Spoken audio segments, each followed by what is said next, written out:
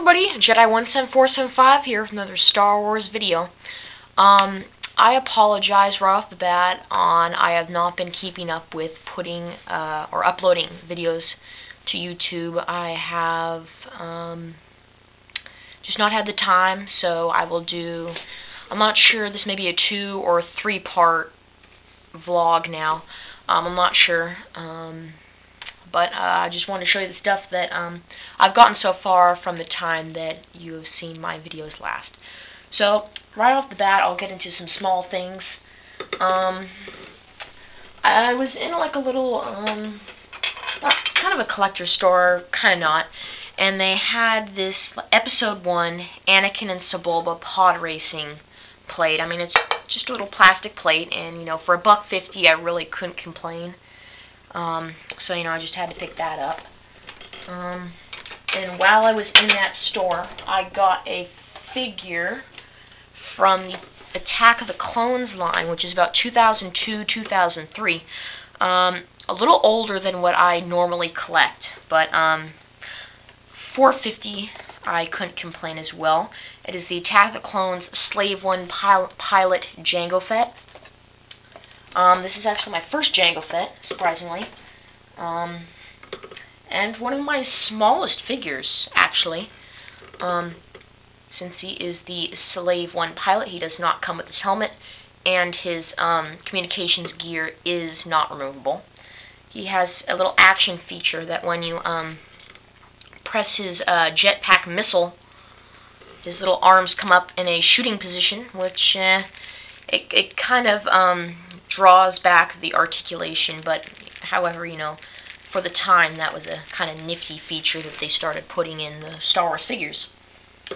Moving right along, I will show you my first Saga Legends of the 2010 packaging, and I got Bossk. At the moment, I am trying my hardest to get as many of the Empire Strikes Back bounty hunters as I can. I have Bossk, I have Zuckuss. Sadly, that is all I have right now. Dengar will be coming soon, Forlom will be coming soon. Boba Fett, he's pretty hard to find in the vintage line, because, you know, he's so popular. And IG-88 and the Saga Legends I am looking for as well. Great figure.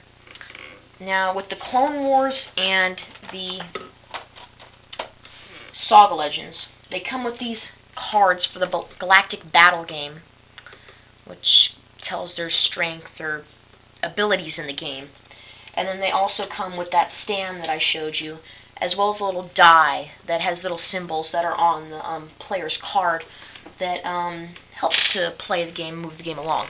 I do not play the game, but with the Sergeant Brick figure, mail away, he does come with a battle mat of some sort to play the game on. So, moving right along, I will show you my very first vintage figure, and I got the AT-AT Commander. Great figure. I mean, I just love it. One of my favorite Imperial figures at the moment. Great packaging as well. It is sad, though, that the large accessories, such as, like, in Wave 5, Ben Kenobi's large table with the Princess Leia hologram, big items like that will not be able to be put or packaged with the figures now because of the small vintage packaging. Great figure, great head sculpt, absolutely love that. He's got his helmet, he's got goggles that can be put on the helmet and on his face.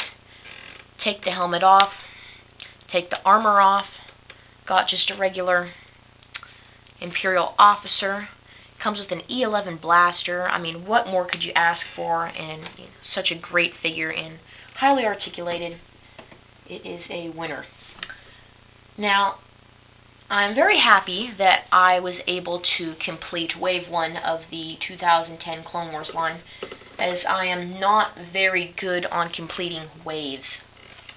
The first figure that I got was General Grievous. Very nice figure, and who I forgot to get down off the shelf, so if you'll excuse me real quick.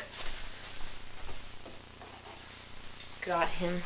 He's a great figure, much better articulated than the Wave 1 General Grievous figure. He only comes with the 2 versions of the arms instead of the 4 arms that could dislocate it and, you know, make the 4-arm version.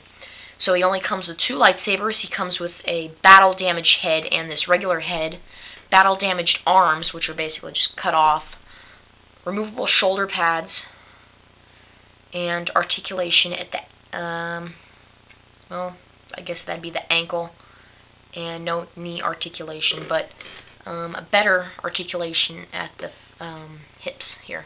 He also has a removable chest piece. Another thing is the shoulder pads come off very easily, so you got to be very careful with that. But he has a removable chest piece. Not really that big a deal, but this is definitely a much better upgrade than the Wave 1 General Grievous.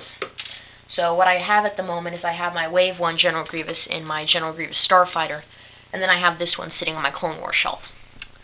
So, to move right along, next in the Wave 1 of the Clone Wars, I got the Bounty Hunter Aurra Sing. Once again, very nice figure. I'm so glad that I'm able to build up my villains on the Clone Wars shelf, as I don't have a lot. Comes with 2 blaster pistols. They're the same, I believe. Yeah, I'm pretty sure they're the same. She comes with a long sniper rifle, which she's known for. This antenna that was supposed to be back here, very small, coming out of her hair, for some reason looks like a 2x4 sticking out of her head, which is really not good. Fine articulation. She doesn't even need the stand. And overall, she looks great, very menacing, and decent accessories. So I'm real pleased with her. Next, for the Wave 1, we have the Mandalorian Police Officer. Great figure. Put him on the stand. He comes with a lift-up visor, security baton, a riot shield, which can be removed, and he comes with the rocket launcher. However, I don't have that out.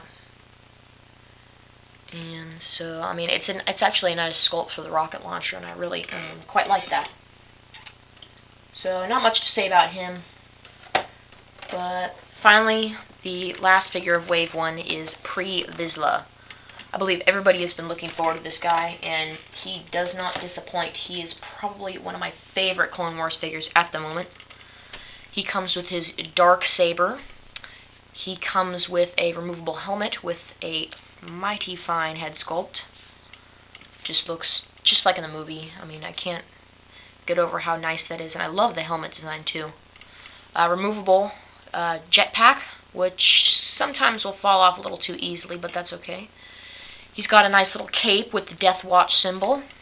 He's got 2 Mandalorian-style blasters, and he has what they are now calling ultra articulation. He has a ball-jointed neck, ball-hinged shoulders and elbows, ball-hinged wrists, ball-hinged torso, ball-hinged hips, ball-hinged knees, and ball-hinged ankles.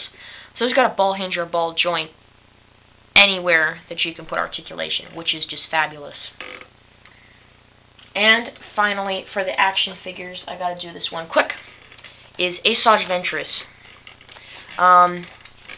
Some of the figures in Wave 1, 2, 3, and some of 4, I wasn't into the Clone Wars then, so I never really got around to getting them. So, very happy with this figure. Just wanted to show you quickly. Fine head sculpt.